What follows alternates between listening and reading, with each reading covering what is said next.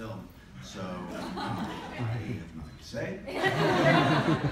And I also didn't realize it was going to be in New York. Actually, that's true.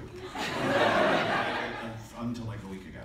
So I just got off a plane, so I have nothing to say very slowly and sleepily. But I will say this.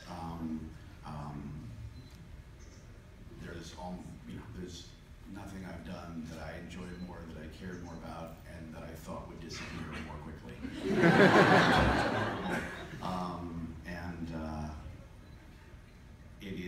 It came from both a political place and a very whimsical place, and that's sort of been the benchmark of everything I do. It's the political and the whimsical, and sometimes they work, sometimes they don't. But if you've seen the last movie I made, you know one thing about how I feel about superheroes.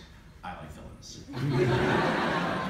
And this guy is my favorite. So please enjoy, and I'll see you afterwards.